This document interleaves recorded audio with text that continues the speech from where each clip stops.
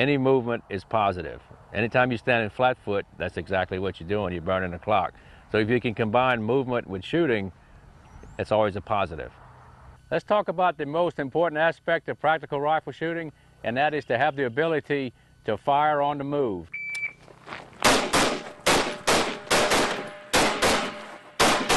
What you want to realize when you do this technique, any motion forward or toward the target is always going to be an added advantage. You never want to shoot flat-footed. You always want to move and shoot. I'm going to demonstrate the foot technique for this. If I'm going to charge straight to the target like this, I want to stand a little bit wider than I would usually stand. The reason for this, I don't want to hit my feet together when I'm doing the transitions. I'm going to stand a little bit lower. I'm going to bend my knees just a little bit more, feet about shoulder width. Now when I actually do the walk here, I'm going to have to go from heel to toe. And what that means to you, when you make your transition from foot to foot, from step to step, you want to keep the bounce of the rifle at its absolute minimum, okay? So I'll just give you a little demonstration here. Bend my knees, feet about shoulder width apart. I'm going to get down about this deep in my stance here, and we're going to go heel to toe, heel to toe, heel to toe, heel to toe, okay? You notice in the transitions that what's really important here is that I stay on my heel a little bit longer than I would really like, and that is so when my foot goes through its transition, it's never going to come into the ground flat. Anytime you get that flat foot like this, you're going to really shake that rifle. It's hanging out in front of you, so it's going to be influenced very easily by your foot technique. This is a pretty easy way to practice this technique. Go ahead and get your cup of water and do the same stepping routine and try to spill the minimum amount of water from the cup with the maximum amount of speed toward the targets. Let's see if we can do this pretty good here.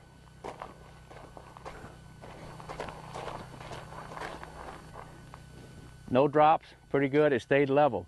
That's the kind of transfer you want on your feet, and that's how your rifle is going to look into the target, pretty steady. What you want to be aware of when you actually have your rifle in your hand, I'm not really picking my shots. When they come through the center of the target, I'm not timing the shot to my step. When it comes into the A box, I'm going to trigger a shot. So smooth transitions. A good way to try to develop movement while shooting, you can dry fire this. You don't have to fire a shot. You can put your chamber flag in, go to the range, or do it in the house or wherever you want.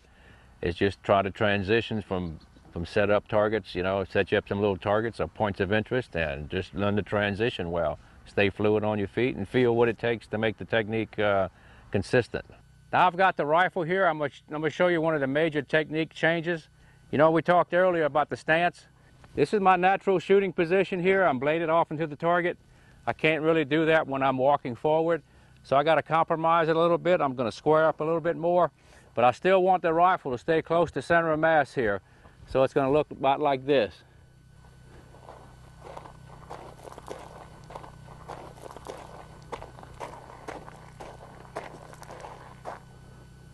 Pretty smooth transition. There again on the scope or your sight, don't wait for a perfect shot. When it comes to the A box, stay prepped on your trigger, make the shot. We've got a little field course set up. You notice right in front of me I have 3 targets, and also have one hard off to the right and one hard to the left. What you want to be aware of, when that timer starts on this event, my time is running, so it's very important that I get to the last target as soon as I can and make that shot. So I'm going to shoot on the move, I'm going to stay aggressive, I'm going to use the multiple target techniques that we talked about, shoot the 3 in the middle, I transfer my sights way to the right, shoot that target, and then slap it on into the left and make it as fast as I can. The time is going to stop on my last shot. It's going to be a minimum of 10 shots.